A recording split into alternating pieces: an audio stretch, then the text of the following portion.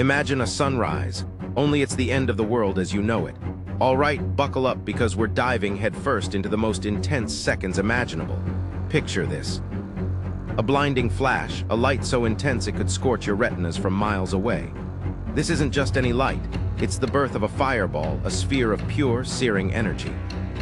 Within a fraction of a second, the air around it begins to superheat, transforming into a plasma, a state of matter so hot it's unlike anything you've ever seen. Then, the pressure wave hits. This isn't your average gust of wind. It's a force strong enough to level buildings, tear through anything in its path. Everything in the immediate vicinity is instantly vaporized. Steel melts, concrete crumbles, and the very ground beneath you is reshaped in an instant. But the effects don't stop there.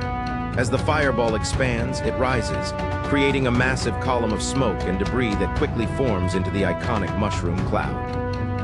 Radioactive particles are lifted high into the atmosphere, spreading far and wide.